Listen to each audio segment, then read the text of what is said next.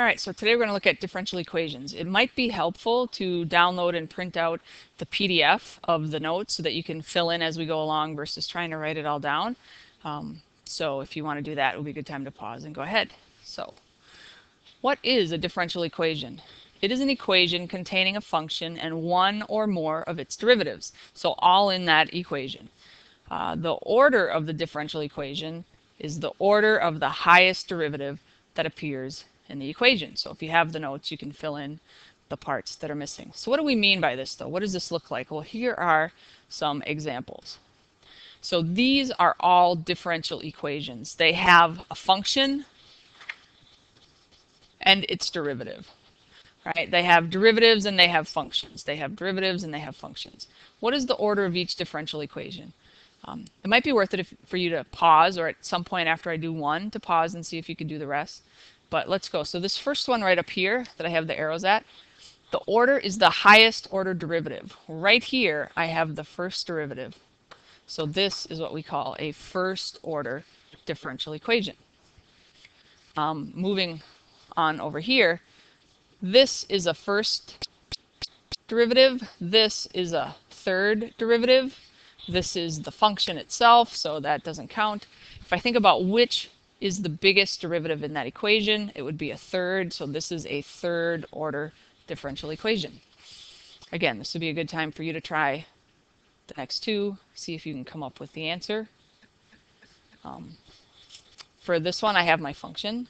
I have a first degree and a second degree, so this is a second order differential equation. The biggest derivative in that equation is the second derivative. And then over here, you can use any sort of derivative notation. You can use the dy dx. You can also use y prime. Again, this is a first order, so this is a first order differential equation. So one thing we can do, we're going to start with just giving you some potential solutions. And you have to check or show and prove that they are indeed solutions. Later on, we'll actually learn how to find solutions for differential equations, but right now we're just going to give you the solution and you say, yes, it is, or a potential solution. So how do we do this? Well, we start by figuring out which equation is the differential equation, because I have two separate equations here. The differential equation is the one with the derivative, which is that one right there. So my differential equation, y prime plus 3x squared y is 6x squared. So now I want to show that the other one is a solution. So we are going to substitute expressions for y and y prime into my differential equation and then simplify until the right and the left sides are equivalent. So to do that, I know what y is, right? I have my y. Y is 2 plus e to the negative x cubed. I need y prime. Y prime is the derivative of y, so the 2 becomes a 0, and I have e to the negative x cubed times the derivative of negative x cubed. Remember, constant vigilance, as Mad-Eye Moody would say. So we need to do the chain rule. The derivative of negative x cubed is times negative 3x squared. So I've got the first part done. Now I'm going to substitute them in to my differential equation. So I take this equation right here, and instead of y prime, I will put in this expression, e to the negative x cubed times negative 3x squared. And then I have plus 3x squared, and instead of y right here, I'm going to put in this expression for y times 2 plus e to the negative x cubed. And when I'm all done, I should get 6x squared. So I have substituted. Now I need to simplify. So I'm going to do a little rewriting.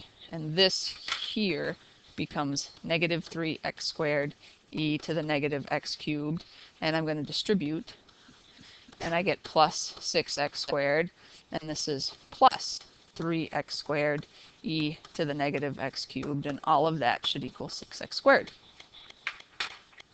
So now I have to see if these two sides of my equation are true, and I notice right here these are like terms. I have a negative 3x squared many e to the negative x cubed, and I have a 3x squared many e to the negative x cubed. And when I add those together, they make 0, I am left with 6x squared equals 6x squared. So it is true. That is a solution. Y equals, what was my y equals? 2 plus e to the negative x cubed is a solution. All right, let's try another one. Again, if you feel like you understand what to do, you could try this yourself. So first our job is, which is the differential equation? This is my differential equation. So I'm going to substitute into that. And I already know what y is. I'm going to put that right in there. But what I need something to replace dy dt. So I know that if y equals 100 plus c e to the negative t, then dy dt would be c e to the negative t times the derivative of negative t, which is going to be that negative. So now this is going to go right in there. So I do my replacements, and I get negative c e to the negative t equals 100 minus y, which is 100 plus c e to the negative t. And remember, parentheses are important. Do not be lazy, right? But that's what I'm doing. I'm subtracting all of y. So I am subtracting the 100, but I am also subtracting the c e to the negative t. And that should equal negative c e to the negative t. And again, 100 minus 100 is 0, and I get a correct equation. Negative c e to the negative t is negative c e to the negative t. That is an identity. It is always true. So my original equation is a solution. Okay, now we're going to show that this is not a solution for the equation. So it's going to be something similar, but in the end, instead of coming up with a true statement, I will come up with an equation that is not true. So my two sides will not be the same. So again, here's my differential equation. This is what I will substitute into. And so I need, in this case, I need y, which is e to the 2x. I don't need dy dx, I need d squared y, but I actually need to find dy dx on my way. So that's going to be 2 e to the 2x. That's sort of my interim step to get to what I need, which is d squared y dx squared. And again, another chain rule, constant vigilance. I'm going to multiply by another 2, and I get 4 e to the 2x. Now I do my substituting. So my d squared y dx squared gets replaced by 4 e to the 2x. And then I have my y, which is e to the 2x. So I have plus 4 e to the 2x equals 0. And unfortunately, when I add these together, I get 8 e to the 2x, which will never be 0. Therefore, y equals e to the 2x is not a solution.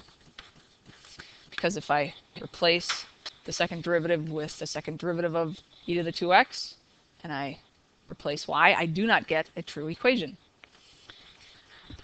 So we can have another kind where actually there are some values of k where this will be a solution. So for what non-zero values of k does y equal sine kt satisfy the differential equation?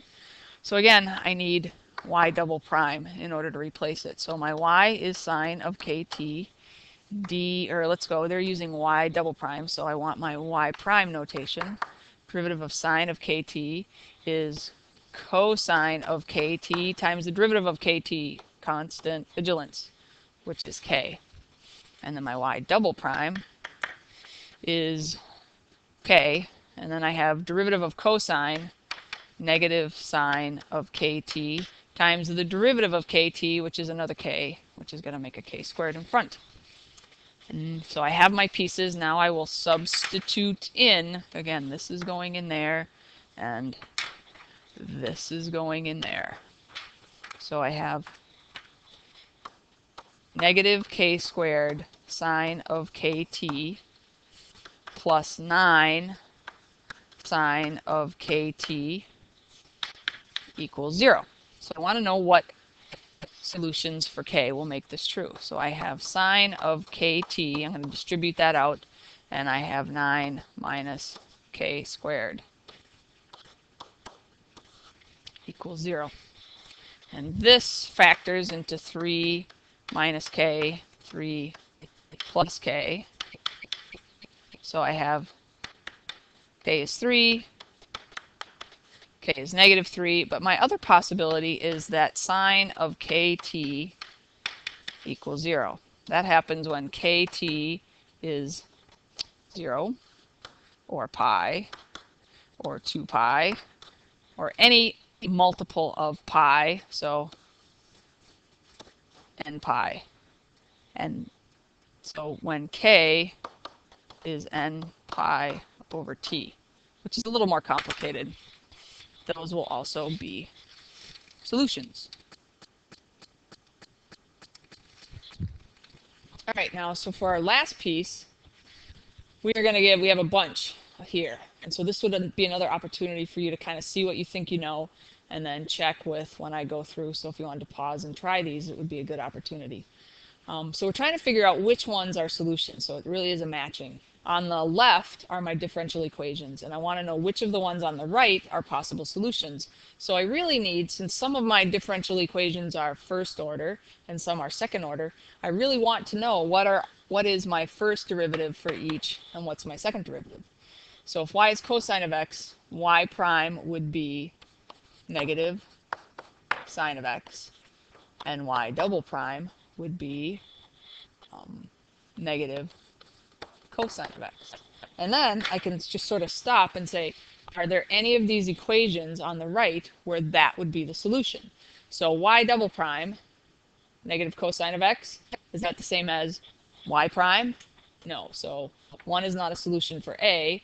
Is one a solution for B? So y prime, negative sine of x, is that negative y? No. So it's not A, it's not B. If I look at C, I'm pretty sure that sine and 1 over cosine, or that's not going to be true. What about D?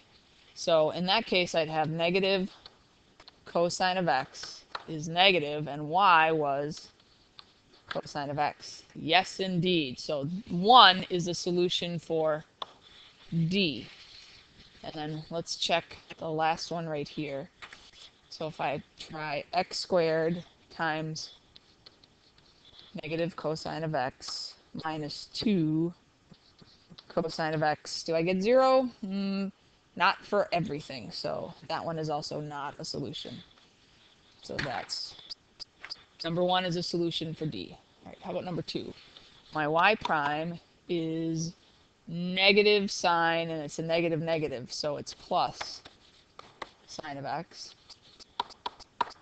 Y double prime, when I take the derivative of sine of x, I get cosine of x. And now we're going to again check which ones of those might it work for, which ones might it not. All right, if I come up here to A is cosine of, oops, I made a mistake over here, didn't I? These all need to have a negative x in there, because the inside has to be the same. So y double prime is cosine of negative x. Oh, I think that messes up my derivative as well. So again, y prime is going to be negative sine of negative x, and then y double prime, I'm going to have a negative cosine of negative x in this case, because the derivative of the inside. So I get cosine of negative x times the derivative of negative x. And again, so now y double prime is negative cosine of negative x, and is that the same as cosine of negative x? No, so it's not A. How about B? Does y prime equal the opposite of y? I got cosines and sines, so no. C is going to be a no. Let's see. Negative cosine of negative x, that's y double prime. Does that equal the opposite? Yes, so this is also D. And then the last one, I'm pretty sure that is, again, not, with the cosines and the sines, that is not going to be a solution. All right, let's try number 3. So I get y prime is 2x, y double prime is 2. So y double prime equals y. 2 does not equal x squared. That is not true for A. For B, y prime, which is 2x, does that equal the opposite of x squared? That indeed does not, at least not for all x. For C, y prime, 2x is 1 over x squared. That is not true for all x, so no. Y double prime is the same as negative y. That is not true. How about E? Let's see. X squared times 2 minus 2 times x squared equals 0. There it is. So 3 is a solution for E. All right, let's try number 4. So y is e to the x plus e to the negative x. Y prime is e to the x minus e to the negative x because of that chain rule. And y double prime is e to the x, and I'm going to have minus e to the negative x times negative 1. So I'm back to e to the negative x. So if we check number 1, or A, y double prime equals y, that is true. So 4 is a solution for A. Is y prime the opposite of y? And it is not, because I would have e to the x minus e to the negative x. Does that equal e to the x plus e to the negative x? No, it does not. It's not going to be C. What about D? Y double prime. Is it the opposite of y? Well, we said it was y, so it's not going to be the opposite of y. And then how about E? So I have x squared e to the x plus e to the negative x minus 2 e to the x plus e to the negative x. Does that equal 0? I don't think that equals 0 for all x. So that is also a no. So that means that 4 is A. And finally, we're going to look at 5.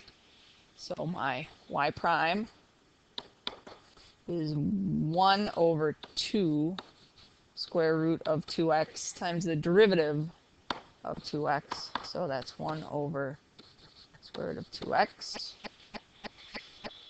And then for derivative purposes, that's the same as 2x to the negative 1/2. My y double prime is negative 1/2 2x to the negative 3/2 times the derivative of 2x. So I'm going to get negative 1 over square root of 2x cubed.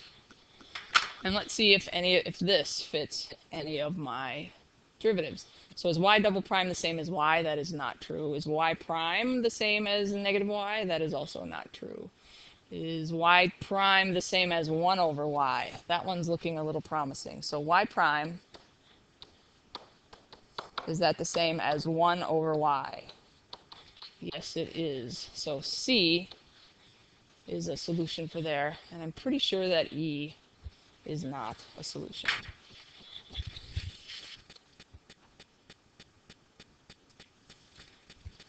So now you should be able to start on that homework, which is on your syllabus, but is also right here.